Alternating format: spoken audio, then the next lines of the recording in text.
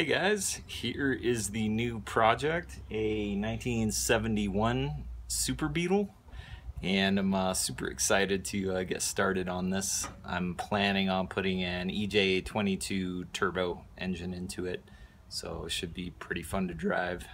So let's take a look at it. So this is its current condition.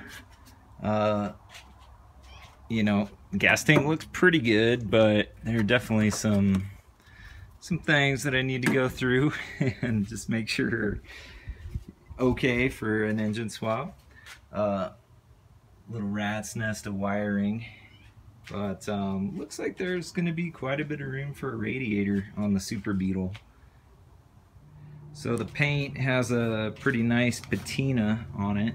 I'm excited to see if I can buff it out a little, or I think that might even be the original color, this orange.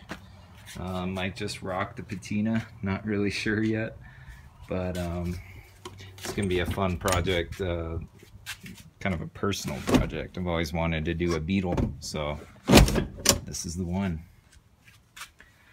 So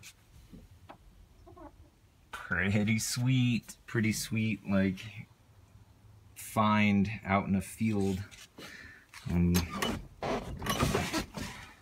pretty stoked with what I got it for, and looking forward to cleaning it up. Hasn't been registered or on the road since '91, and I attempted to start up the VW engine, but it's not turning over, so I think it might just be the starter, but I don't want to mess with it. I'm too anxious to get started pulling it out. So I think that's what I'm gonna do. Just gonna start pulling the engine out, getting everything mapped out for the radiator, and yeah, see if I can sneak a turbo in here somehow.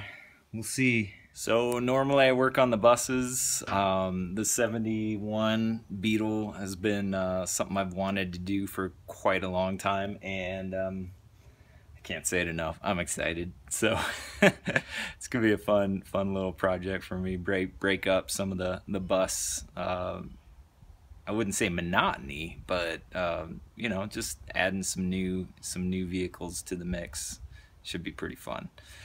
So by no means am I an expert with setting up the Bug and Beetle radiator arrangements or anything. So I'm looking for help on this. If you've done it before, let me know. Give me some tips, some pointers. So thanks for watching, and we'll see you soon.